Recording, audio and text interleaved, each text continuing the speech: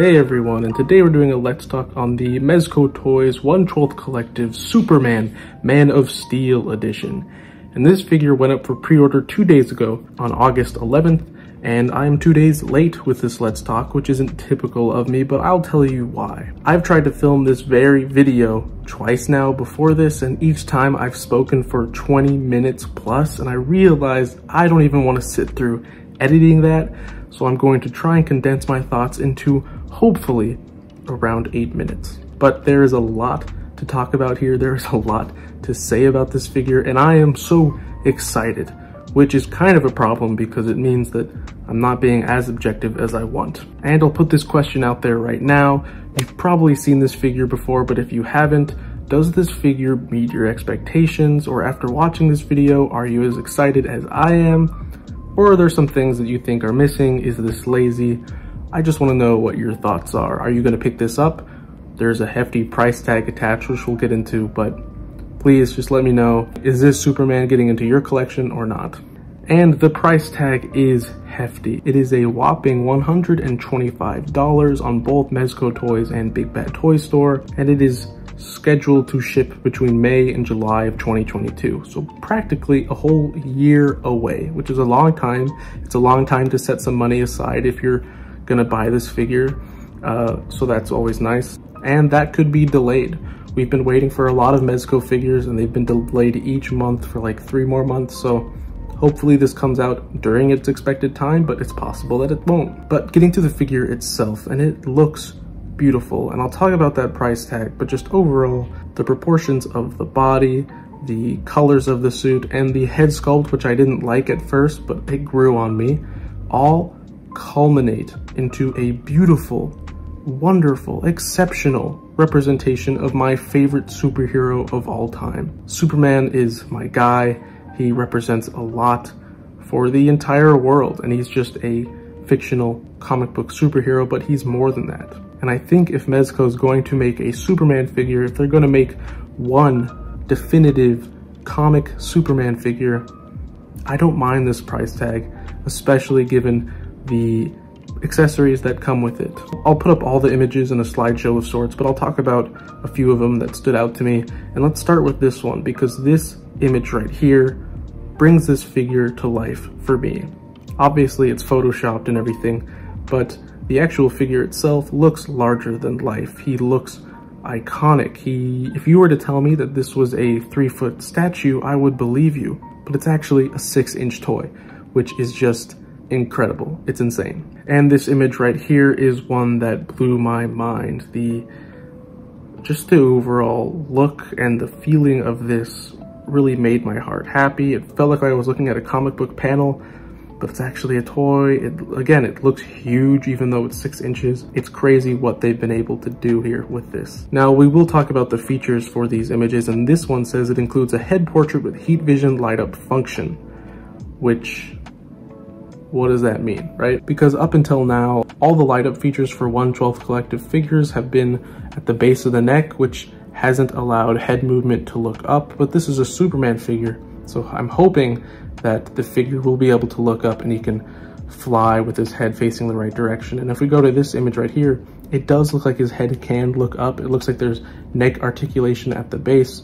So it's possible that the head portrait with heat up vision light up function is actually in the head now and not the neck, which would increase posability, which would increase the overall fun of the figure. And so I'm hoping that's the case. It's hard to say, they don't specify that, but given the images of him looking up and being able to tilt his neck even a little bit backwards bodes well for that idea. I'm not sure if they're using the same fabric as the Christopher Reeve Superman. I'm guessing they aren't, but it's going to be very similar, just to add some difference between these two figures. Obviously they look different, but if they're using the same exact fabric, I could see people saying that it's lazy in some ways. And genuinely overall, there's just so much fun to this figure, I think. And it's Superman, and you need him if you're doing a Justice League, you need him in a DC display. Even if you just like Batman, you kind of need Superman somewhere. And so I'm just excited for it. Now it says it includes the cape features integrated posing wire, which means we're getting a wired cape, which Mezco is doing way more of, which is nice. And some of the accessories they include is this Black Mercy creature, which attaches to his chest and he'll go to sleep and think about a life he never lived.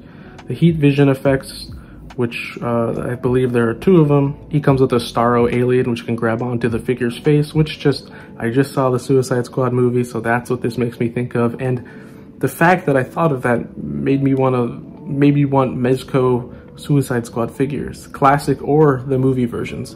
But a Mezco Captain Boomerang, maybe with a Mezco updated Flash, would be really cool. A Mezco Rick Flag, Mezco Deadshot, Bloodsport, Polka Dot Man.